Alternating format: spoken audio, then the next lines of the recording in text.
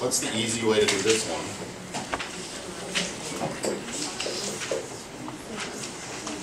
Subtract the answer for the first one from a half. Is that right?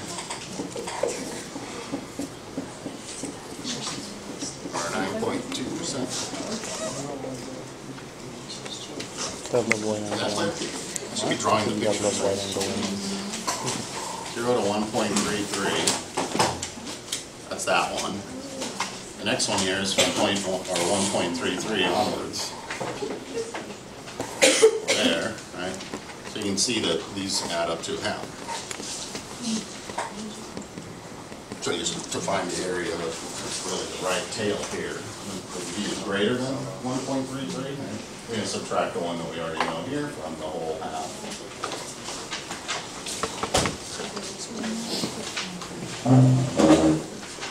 Okay, less than 1.57. You probably want to draw a picture here.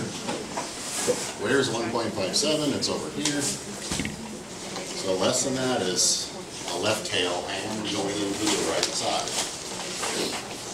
This is 0.5 plus the area of this number, 1.57, and that should be clear.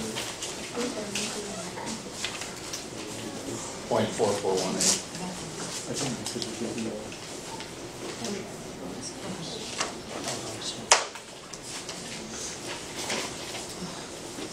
So 0.9418 or 94.2.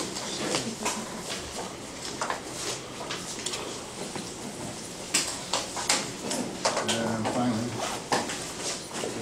minus 1.62, 0.15.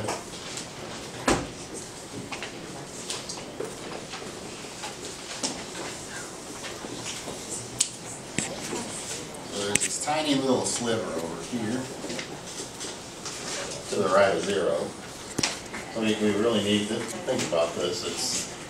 It's just the area for z number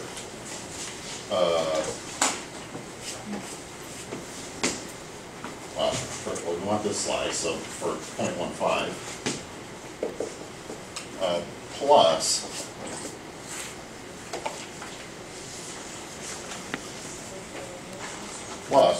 the way we find this area again, because it's a slice to the left, is we're just going to transfer over here for a minute, right? And think of it as the area from 0 up to it.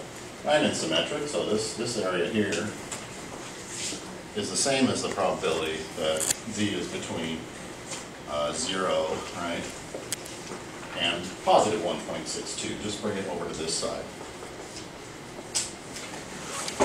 Right, so we need to add that to this. Right, and this is just the z number, or the area for z number 1.